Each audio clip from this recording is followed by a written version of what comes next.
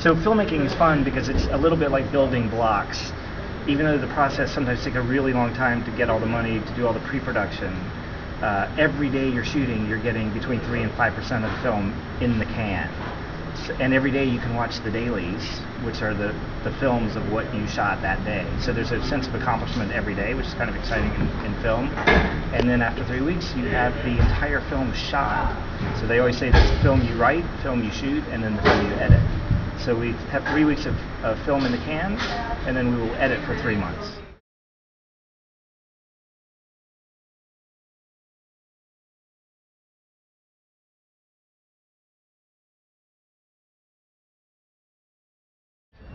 Yeah. 89, Nancy, take 1, Mark. All right. Yep.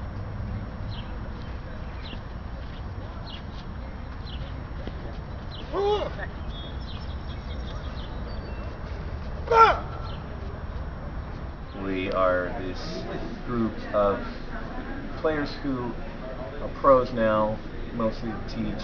At one time, I think we were all really pretty good. At this point, I think I'm probably the most serious and the best Turner, that is. Me is Turner. But I'm getting lazy, and I'm really giving up when Owen, our hero, comes in. He was the reason I picked up a tennis racket, and when I see Owen, I recognize a chance to be good again, and that turns me on. And I talked to the guys, and I kind of convinced them to follow him, and we end up becoming winners. I think that's the big thing for Turner, is that he wants to win. This is our one chance to be good again.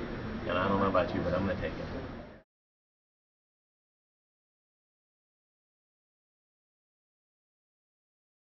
My character is called, his name is Roman, but everybody calls him Dead Arm because he has a dead arm. It's a little bit of a liability. He came down with it a couple months ago, and he's been coaching one-handed with his wrong arm for several weeks now, and his students are suffering a little bit because of it. So I'm on the good guys, which is the Derby City Racket Club, and we're a group of ragtag tennis pros who are. It's a little bit of a bad news bears story. We get challenged to this big tennis match by the well-heeled, well-dressed, upper-class fountain club guys, and we got to scrape together a team and try to take them on. I can't tell you how it ends up though, because maybe something happens to the dead arm. We don't know.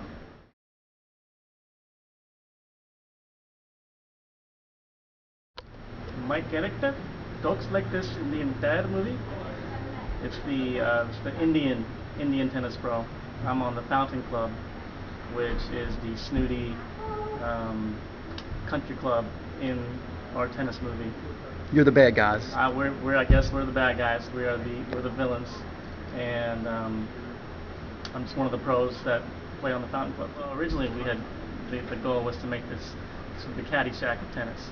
And I think now that I recall some of the scenes in Caddyshack, I think we're getting towards that goal because that wasn't over the top like say The Hangover.